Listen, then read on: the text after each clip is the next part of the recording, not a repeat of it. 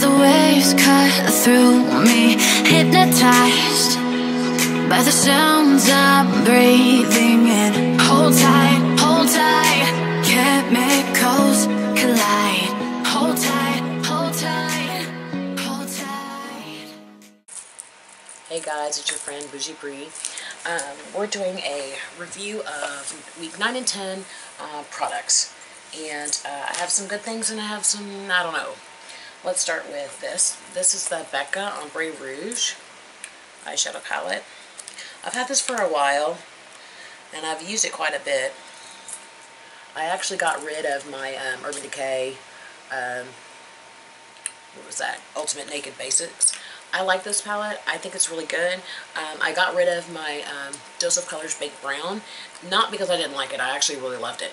But this was better variation for me, and so this I'm going to definitely keep.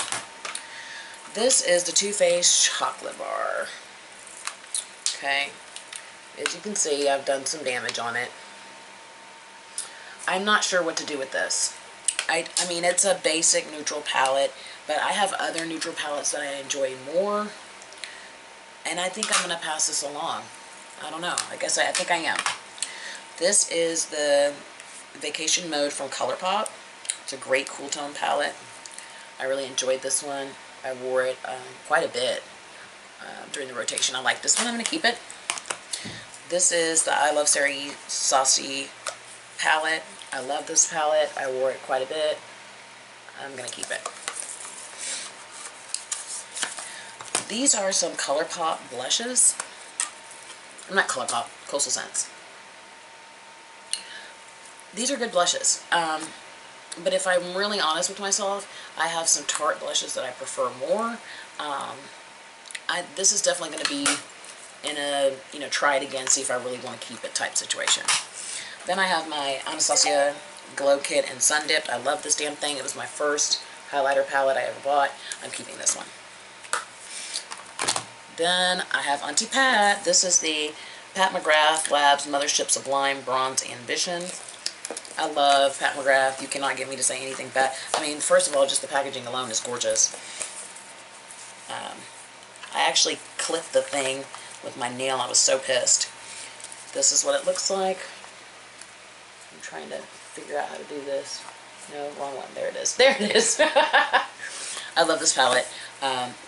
I have a couple of more Pat McGrath palettes. They're amazing. This is a great neutral palette. Actually, I'm going to get rid of the Too Faced palette because I have this and it's much better. So we're going to get rid of the chocolate bar palette. We're going to get rid of this. We're going to pass it along to somebody else. I got, let's see, this is the Kristen Dominique Lemonade palette. This caught some hell because there was something going on with the pressing of the first batch, but Kristen did a solid and refunded everybody their money and sent a new one out, and you could keep the one that you got. This is a really nice palette. I enjoy this palette. It's not exactly what I want it to be. Some of the shades, the shimmers, are a little disappointing, but overall I like it, and I think Kristen Dominique is one of the few YouTubers that has a brand that isn't in some kind of shit, so I'm definitely going to keep it. Then I have this monstrosity. As many of you know, I love Tarte. I'm a big Tarte fan. And this is their holiday palette from last year. You got a bunch of face products. You got some shadow products. This is great for traveling. I used to travel all the time. I haven't in a while. But when I do, this is something I'm going to take. It has neutrals. It has some pops of color. This is great. I'm going to keep it. So the only one that we're really getting rid of is the chocolate bar palette. I'm surprised. I mean, I've really used it. You can see I've really used it. But do I love it? Not really. And maybe there's somebody that can use this that really wants it. So, yeah, that's it. That's the review and rate for this is week 9 and 10. I really like doing this. I have a lot of eyeshadow palettes, and I went from over 800 to I'm a little over 600, well, about 650. That's a lot of eyeshadow palettes, I'm aware.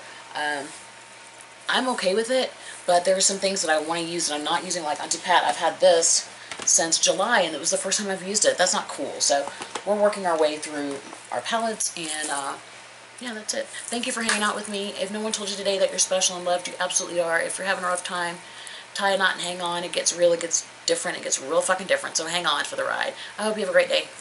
Bye.